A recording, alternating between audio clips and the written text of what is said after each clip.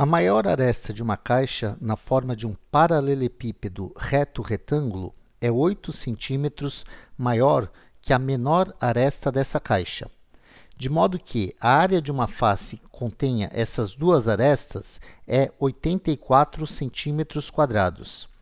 Se a face de maior área dessa caixa é 168 centímetros quadrados, o volume da caixa em centímetros cúbicos é 1008, 1176, 1344, 1512 ou 1680. A primeira coisa que eu vou fazer é descobrir quais são as medidas das arestas que formam uma face de 84 centímetros quadrados. Eu sei que uma aresta é 8 centímetros maior do que a outra. E a primeira ideia que eu tive foi fazer o seguinte: falar que uma aresta mede x, a outra mede x mais 8. E se eu multiplicar x por x mais 8, isso tem que resultar em 84. Aí, fazendo a distributiva, x vezes x é x ao quadrado, x vezes 8 é igual a 8x. E se eu subtrair 84 em ambos os lados da minha equação, eu fico com x ao quadrado mais 8x menos 84 igual a zero. Só que aí deu um estalo e eu pensei o seguinte: para não ter que resolver uma equação do segundo grau completa, eu posso fazer da seguinte maneira. Eu vou cancelar essa minha maneira e vou usar outra. Vou usar um pouquinho de lógica aqui para obter esse resultado de uma forma diferente. Olha só, meu segundo raciocínio foi o seguinte: eu sei que uma aresta é 8 centímetros maior do que a outra. Então, eu tenho uma aresta pequena aqui e uma aresta grande. E eu pensei, se eu considerar que eu tenho um ponto médio entre essas duas arestas, a diferença é de 4 unidades. Porque, 4 unidades para frente e 4 unidades para trás vai dar uma diferença de 8. Então, eu falo o seguinte, a aresta grande é m mais 4. E a aresta pequena é m menos 4. E aí, se eu multiplicar o valor, a medida da aresta pequena, pela medida da aresta grande, tem que dar 84. Mas qual a vantagem que eu vou ganhar fazendo isso? Bem, vamos ver o que ocorre. m menos 4, quando eu multiplico por m mais 4, eu tenho que obter 84. Só que isso me dá um produto notável. É a diferença pela soma. E quando eu multiplico a diferença pela soma, vai me dar o quadrado do primeiro termo, que é m ao quadrado, menos o quadrado do segundo termo. E 4 ao quadrado é igual a 16. Então, vou ter m ao quadrado menos 16, igual a 84.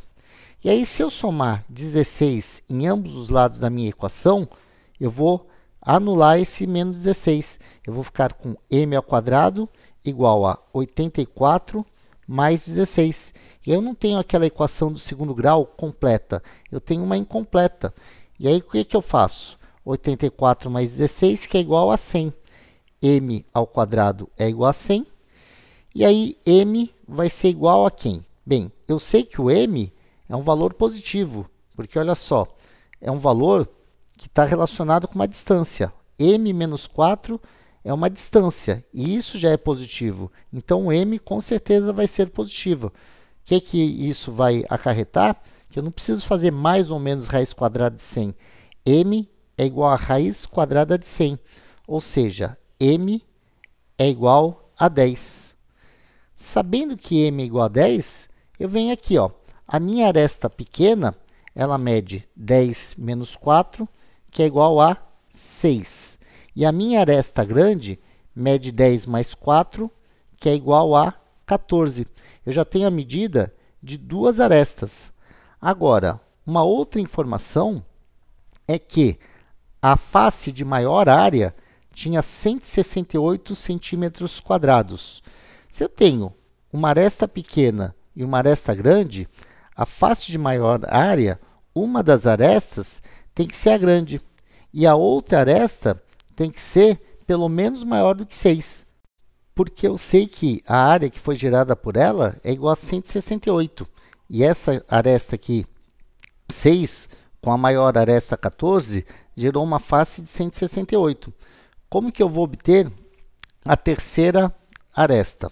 Eu sei que 14, vamos chamar essa outra aresta de x igual a 168. Então, tem que x é igual a 168 dividido por 14. Dividir ambos os lados por 14. E 168 dividido por 14 é igual a 12. Então, eu já tenho a terceira aresta. Ela é 12. Qual vai ser o volume desse paralelepípedo reto-retângulo? O volume é dado pelo produto das arestas. 6 vezes 12 vezes 14. Isso vai me dar 6 vezes 12 é igual a 72. Então, tenho 72 vezes 14. E 72 multiplicado por 14 é igual a 1008. Então, o volume é igual a 1008. Vou voltar lá nas alternativas e eu tenho A 1008.